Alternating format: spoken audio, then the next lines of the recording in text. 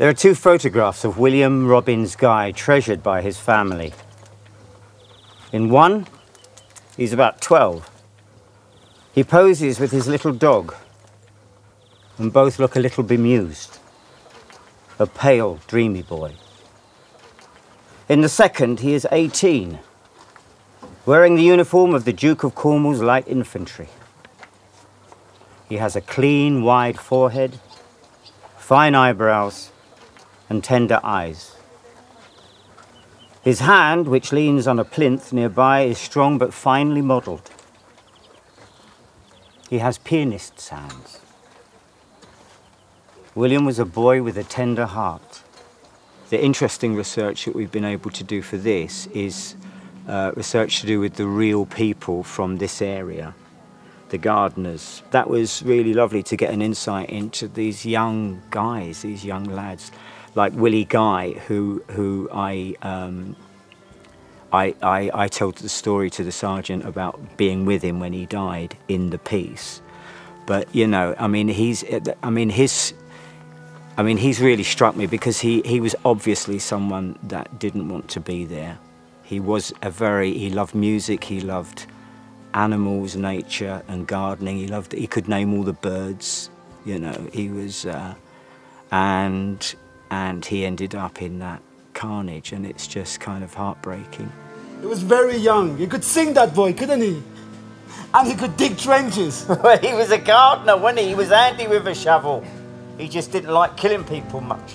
He was a bit dreamy. He could hear music in his head.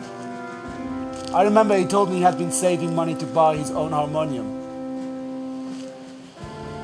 He never got to play it, I guess. I was with him when he died. Did you know that, Sarge? Are you? Le Sartre, just south of Lille. Found him in a crater, held his hand. We had a bit of chat. And then he said to me, he said, "Harry, will you do me a favour?" He said, "In my top pocket, there's a single seed." He said, "Will you plant it for me?" I said, "Willie Guy, we are in the middle of a major German offensive. There's bombs going off left, right and centre. And you want me to do a bit of gardening?" Of course I will. I took that seed and I planted it there and then. And do you know what? His face broke out in this beautiful smile. When you talk to like real people, when you talk about the experience of these people, yeah, I think all of that is kind of like part of our research for these characters, for these soldiers. Also, Maya's husband, our costume lady, is a real army person, and he came and actually just talked to us about the way that these soldiers kind of like do the salute and do the kind of drill, because the way I did it when I was doing my military service kind of like was completely different to the British way. That was a really big help. Kind of like talking about the relationships, how they're talking to each other, who is who within that kind of like organization. That was a massive help.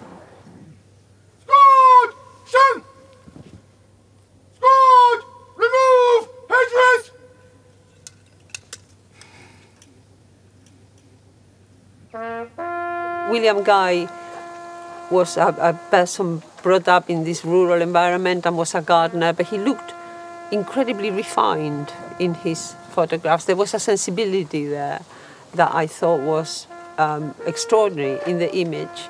And the little bits of, the little sentences of information that I had was that, well, first of all, that he was very musical. And there was a family narrative that he saved to buy a harmonium and bought a harmonium but never got to play it. And there is also the memory of his niece having kept this little bird that he saved. And out of that, you can tell so very much about a person. The fact that someone over 100 years ago who's brought up in a rural environment will nurture a bird, the fact that they're so musical. And out of that, a whole narrative appears about this particular character who is in some ways unsuited to the time and environment, but also extremely unsuited to war, to the experience of war. And even though William Guy became a corporal, so he must have been a good soldier, there was a sense in which he didn't quite fit the bill.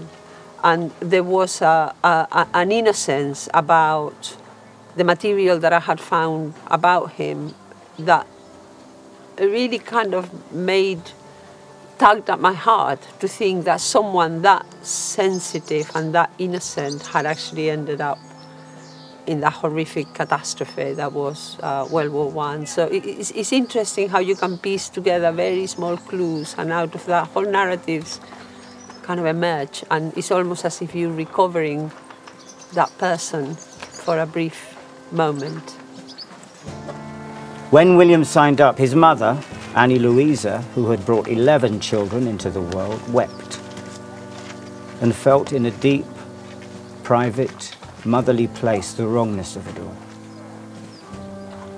Her William to war. But she said nothing and saw him leave, marching to an inner music, scanning the air for the flight of birds, innocent to the slaughter.